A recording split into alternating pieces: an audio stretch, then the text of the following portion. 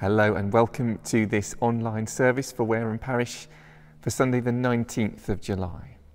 My name's Stuart Coxedge, I'm Team Vicar in the parish, and it's good to welcome you, and particularly a warm welcome to you if this is your first time joining in with one of these online services. It's good to have you with us. Now today parts of our service have been recorded here at Lady St Mary Church in Wareham, and later on in our service we'll be hearing from Simon, who will be preaching to us. Now, we were recently contacted by one of our mission partners, Andy Bowerman, who works with the Mission to Seafarers, and we will be hearing a bit more about Andy's work later on as part of Simon's sermon. Now, this Sunday we're also for the first time having a service in church as well as this online service. But once again, you're welcome to join us for the online coffee time after this YouTube service, going over to Zoom, and you can join in at 10:45 this morning. You will have received an email from Debs with details of the Zoom, and if you're not getting those emails, please do get in touch with us so that we can get you connected in that way. But now, as we prepare to worship God together, I'm going to read from the Psalms. This is Psalm 24. The earth is the Lord, and everything in it, the world and all who live in it. He founded it on the seas and established it on the waters. Who may ascend the mountain of the Lord? Who may stand in his holy place? The one who has clean hands and a pure heart, who does not trust in an idol or swear by a false god. They will receive blessing from the Lord and vindication from God their Saviour. Such is the generation of those who seek him, who seek your face, God of Jacob. Lift up your heads, you gates. Be lifted up, you ancient doors, that the King of glory may come in. Who is this King of glory? The Lord strong and mighty, the Lord mighty in battle. Lift up your heads, you gates. Lift them up, you ancient doors, that the King of glory may come in. Who is he, this King of glory? The Lord Almighty. He is the King of glory. So let's worship him together with this opening song.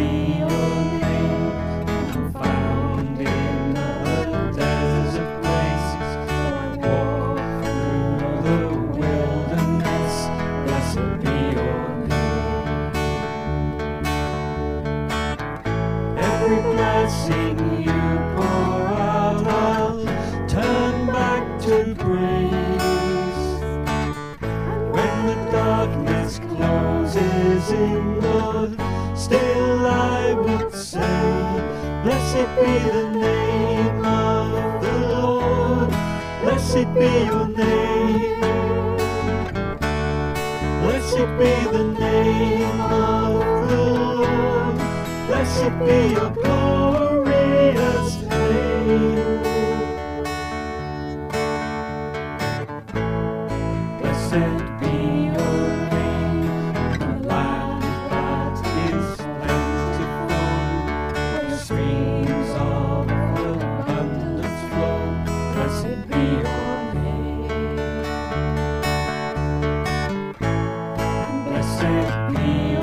name, found in the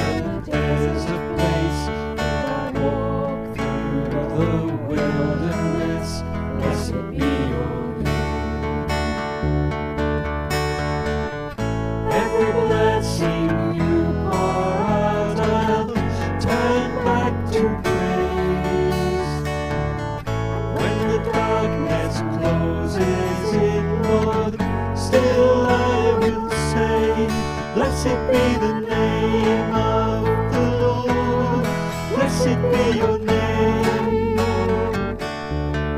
Blessed be the name of the Lord. Blessed be your glorious name. Blessed be your name. The sun shining down on me. The world is all as it should be. Blessed be your name. Blessed be your name. The road marked with suffering. There is pain in the offering. Blessed be your name. Every blessing you pour out, I'll turn back to praise. And when the darkness closes in, Lord, still I will say, blessed be the name of the Lord. Blessed be your name. Blessed be the name of the Lord. Blessed be your glorious name. You give and take away. You give and take away. My heart will choose to say, Lord, blessed be your name. You give and take away. You give and take away. My heart will choose to say, Lord, blessed be your name. Blessed be the name of the Lord. Blessed be your name. Blessed be the name of the Lord. Blessed be your glorious name.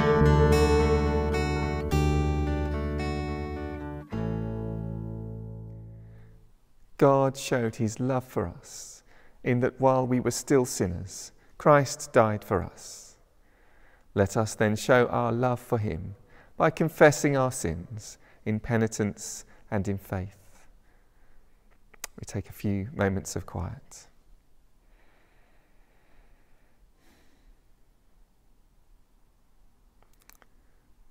Father, we have sinned against heaven and against you.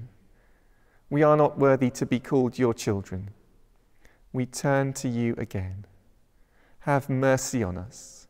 Bring us back to yourself, as those who once were dead, but now have life through Christ our Lord. Amen. And may the Father of all mercies cleanse you from your sins and restore you in his image, to the praise and glory of his name, through Jesus Christ our Lord.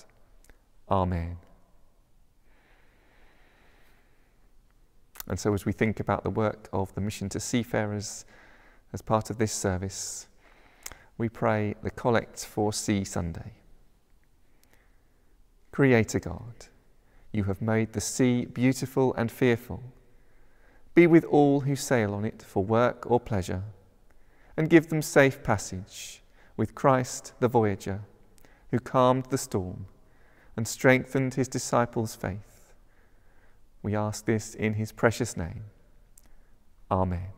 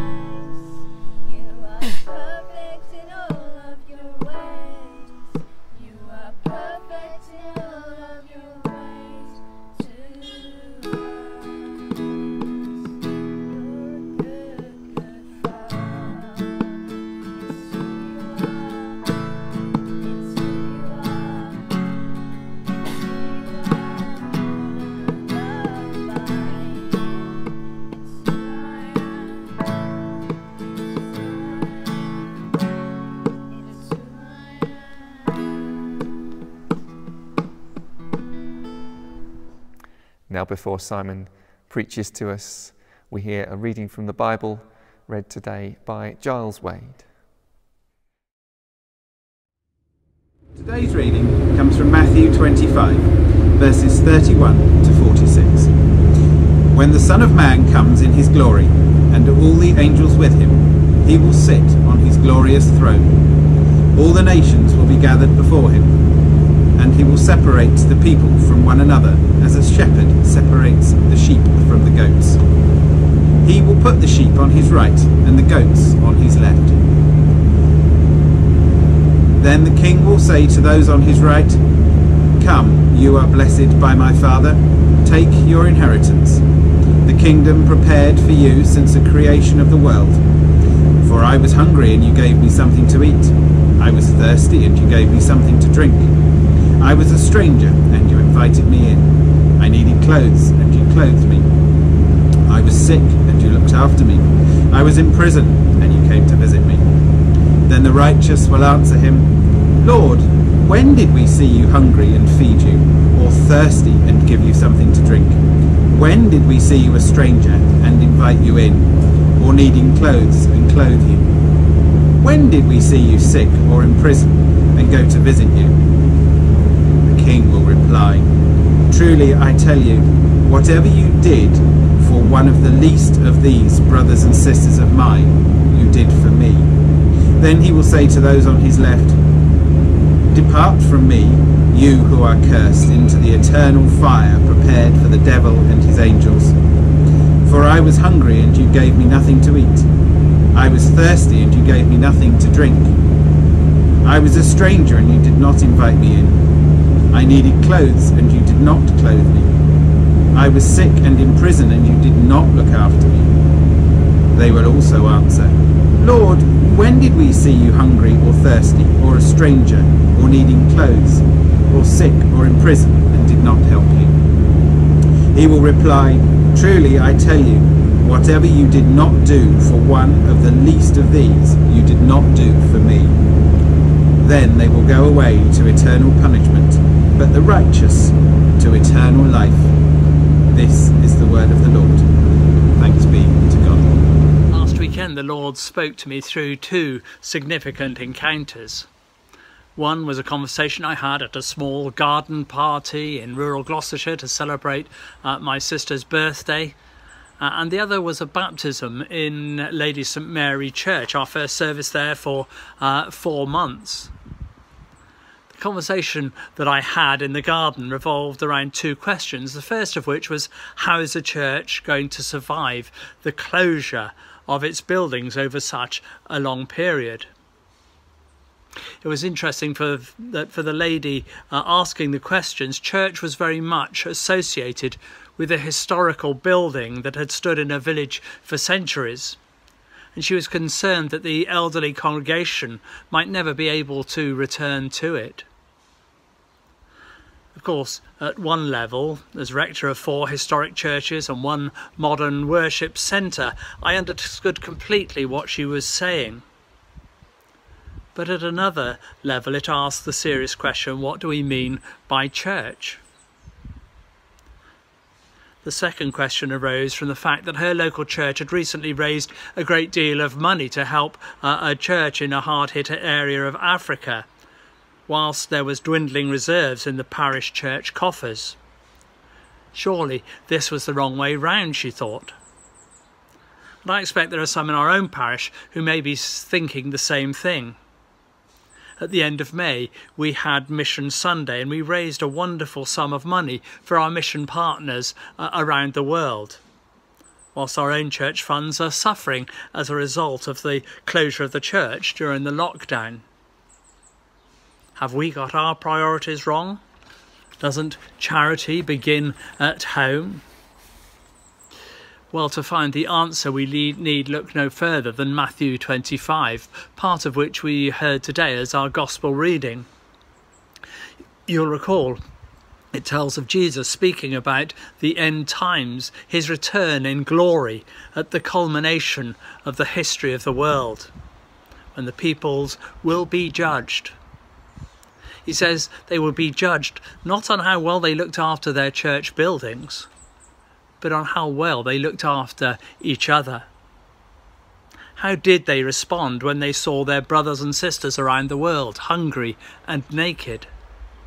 What was their reaction when they heard of refugees searching for somewhere safe to live? Did they lift a finger to help those who were deprived of justice or who needed a fresh start? Maybe those who at present are in prison. And what about those not as blessed as us who suffer without the benefits of modern medicine or hospitals? From Jesus telling this parable, it would seem that the neglect of the needy is not just a 21st century problem. It was there in Jesus' day as well. Although through the modern media we are far more aware of the extent of the worldwide problem that exists. I think if the last 4 months in lockdown has taught us anything, it is that the church is much more than meeting in beautiful buildings, and that we do not necessarily need our church buildings to be the church as God intended. Now, don't get me wrong, I'm not proposing that we get rid of all our historic church buildings, but I do think that we have to ask ourselves, what are our priorities? Bricks and mortar, or the well-being of our brothers and sisters in Christ around the world? And what really brought this home was the day after the conversation. The Lord spoke to me at the baptism of a boy named Miles in Lady St Mary Church. As with every baptism, it was a very special occasion. It was welcoming this young child into the family of God in a way that Jesus advocated just before he ascended into heaven. Towards the end of the service, there are 2 very symbolic moments, one of which is the welcome, when the congregation welcomes the newly baptised child into the church family. And before we do this, I explained to the congregation that although we are only a very small group of people gathered for this momentous event, we are actually welcoming the candidate on behalf of Christians in every corner of the world and from all major denominations, who agreed that there is one Lord, one faith, one baptism, as St Paul said in the letter to the Ephesians. It really does make my spine tingle as I try to picture from people from every corner of the world being present, endorsing the fact that we are part of one worldwide family. When we think of the church as a body of Christ, comprising of men, women and children from all nations, it puts a very different complexion on what our priorities should be. It seems at the end of time, one of the first questions that Jesus will ask is, how well did you look after your brothers and sisters in Christ? At the moment, our media is totally absorbed with the coronavirus at home, the effects of lockdown in the UK on the UK economy, and of course Brexit. But if you look elsewhere, you'll discover that around the world there is so much suffering. In Western Asia, the Middle East and North East Africa, there has been the perfect storm of coronavirus, a gigantic plague of locusts that at one time spread from India to Ethiopia. Now it's predominantly in East Africa. This, coupled with adverse weather conditions that have affected the growing of crops, probably as a result of the climate change and political unrest. There really is so much suffering. And it's not hard to see why so many in our world are despairing and crying out for help. Do we hear? Of course, we in the Western world have our troubles too, but compared to the greater part of the world's population, we are in a much better place, with many in a position to help those less fortunate. Jesus, in this parable, suggests that we ignore the needy at our peril. Let us remember that what we do for the least of our brothers and sisters in need, we do for him, for Christ. Should we be raising money for our brothers and sisters around the world? An emphatic yes, we should. Even if it's at the expense of our own local church, still an emphatic yes. You see, I believe that if we get our giving right, it means our heart is right with God. And if that is the case, then he will make everything else fall into place. That is what he's promised, and we can read of it time and time again in our Bibles and indeed throughout church history, and I can honestly say it is my experience too. God is always faithful in providing for his people if they are faithful to their calling. So going back to where I started, will the church survive? Again, yes. It will always survive because it is the body of Christ. Will it survive in its present form? Well, God alone knows the answer to that. But all I know is that if we are faithful and keep looking to him, he will guide us to where he wants us to be. And that is what matters. Today is Sea Sunday, and you may be forgiven for thinking that I have overlooked this fact. But as well as being a day to remember those who ply the world's oceans for a living, it is also a celebration of the work of the Missions to Seafarers, an organisation that ensures that the love of Christ reaches out in practical and spiritual ways around the world, often caring for those who have no one to care for them in foreign ports, and fighting for justice for those who have been exploited by mercenary ship owners.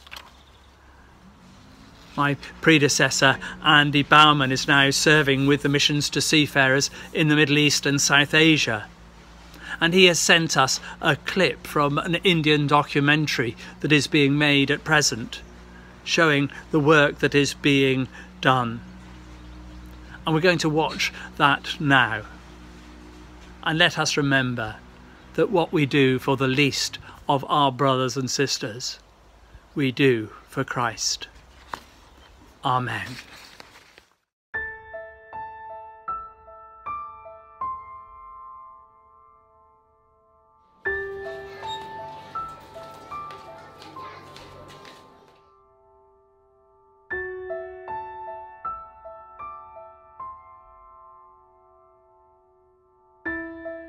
कौन सा पापा का ship कौन से colour का है? Red.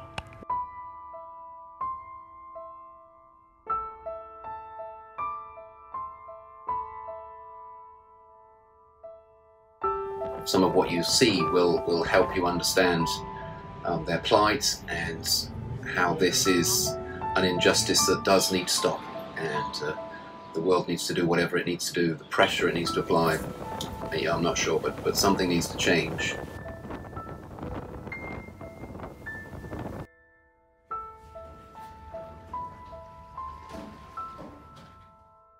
I am on board now 26 months, and we are all stranded more than a year. No salary, no food, no water. So there they go, they've adapted the hydroponics, famous in Africa. Yes. And doing their own filtered water. Yes. So we are already in 33 months jail. Again we will go 2 years jail. It is very difficult.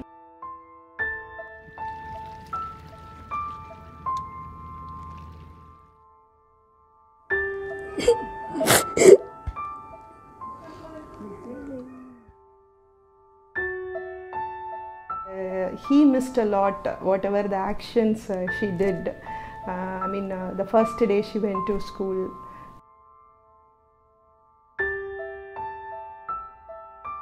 மனசு ஒரே போராட்டம், பையன் வந்து பாப்பானா அப்படின்ட்டு. ஆனால் வெளியில் சொல்லிக்கல.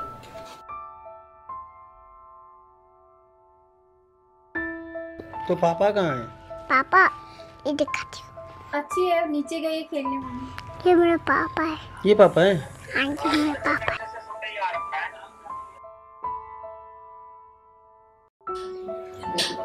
फिकर करके क्या होगा कुछ होता नहीं। चुप हो जाने के अभी आ जाएगी भगवान अपना देर है अंधेर नहीं है ये चुप रहो। All that's left of the cargo is this little bit of rubble that you can see at my feet. But when will justice come? When will these men get what is their right? Hopefully very soon.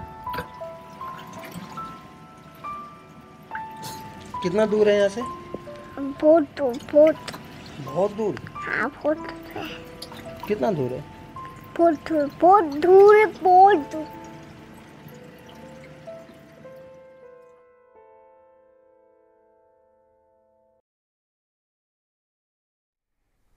Our prayers today are led by Dave and Di Kimball and Debs Barkley. Let us pray to the Father in the power of the Spirit and in union with our Lord and Saviour Jesus Christ. Heavenly Father, we pray for your church across the world and for all those who, acknowledging Jesus Christ as Lord, are being built into the body of Christ. Help us, Lord, to live our lives in obedience to your great commandments, to love the Lord our God with all our heart, with all our soul, and with all our mind, and to love our neighbour as ourselves. We pray, Father, for all those whom you have anointed to lead us in our church across the world. Please, Lord, will you grant to our church leaders the wisdom that they need to guide us in this modern world in accordance with your eternal truth. Grant them, Lord, to stand in awe of your name, to have true instruction on their lips, and to walk with you in peace and uprightness. In the complexities of modern life and government, we ask you, please, Lord, to protect them from human weakness and to sustain them in the simplicity and purity of devotion to Christ. We pray, Lord, for our leaders in Wareham, particularly for Simon, for Stuart, and all our clergy. We ask you, Lord, to bless them abundantly with your Holy Spirit as they seek to address the many issues that face them daily. Please, Lord, we pray that you will guide them and grant them your holy wisdom to address the needs of your church in this area.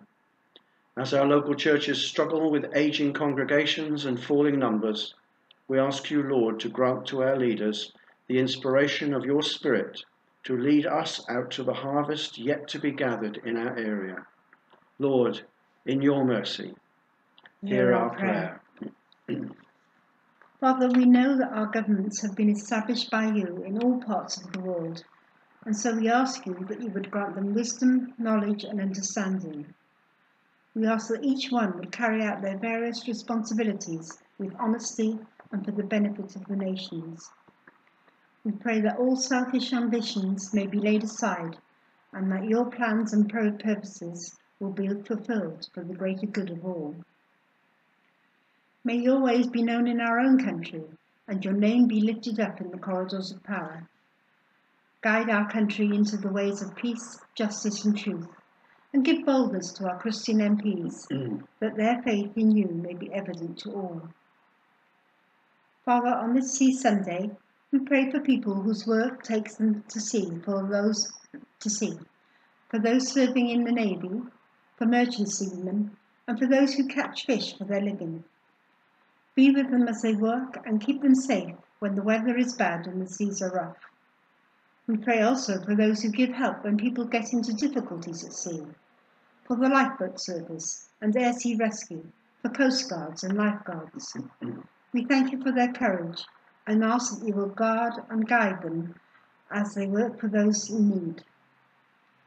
We lift before you Andy Bowerman, based in Dubai, and all that he is doing to correct the injustices imposed on seamen imprisoned on their ships without pay, food and water, and absent from their families for many months.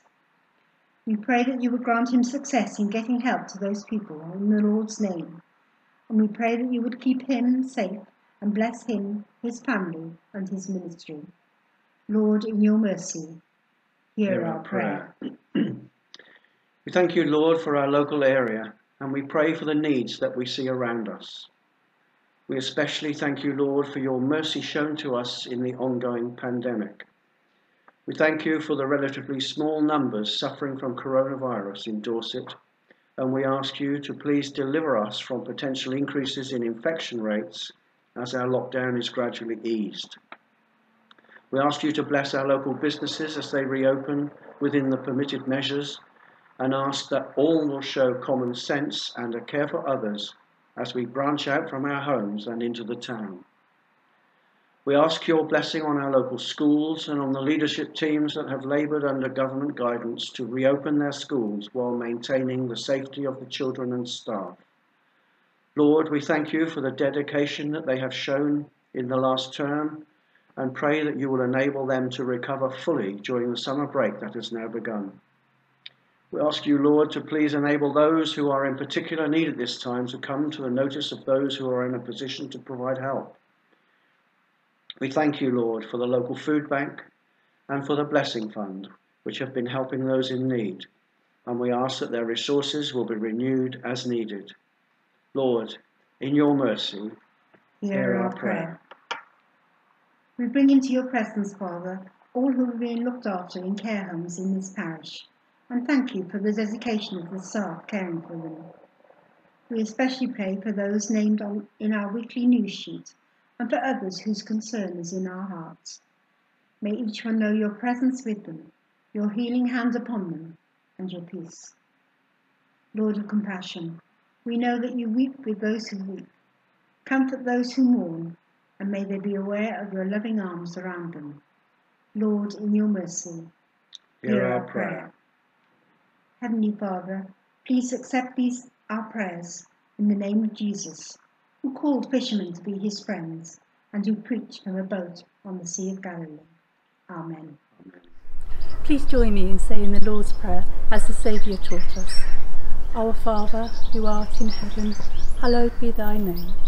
Thy kingdom come, thy will be done, on earth as it is in heaven. Give us this day our daily bread, and forgive us our trespasses, as we forgive those who trespass against us. And lead us not into temptation, but deliver us from evil. For thine is the kingdom, the power and the glory, for ever and ever. Amen.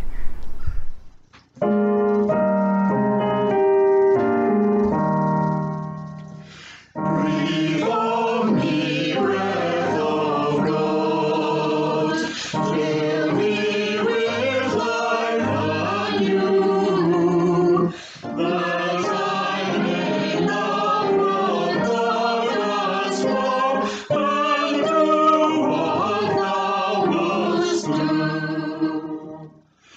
Breathe on me, breath of God, until my heart is pure, until living I will one will do and to endure. Breathe on me, breath of God, till I am wholly thine, until this earthly part of me goes with thy fire divine. Breathe on me, breath of God, so shall I never die, but live within the perfect light of thine eternity.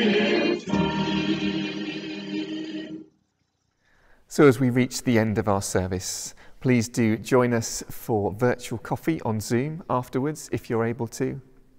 And if you're not receiving emails or updates from us, or if there's anything that we can do to help you at this time, please do feel free to get in touch with us by email or the website or through the parish office.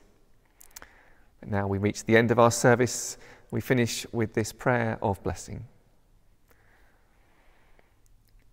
May the Lord bless you and keep you. The Lord make his face shine upon you and be gracious to you. The Lord turn his face towards you and give you peace. And the blessing of God Almighty, the the Father, the Son, and the Holy Spirit be among you and all those you know and love, now and always. Amen. Go in peace to love and serve the Lord. In the name of Christ, amen.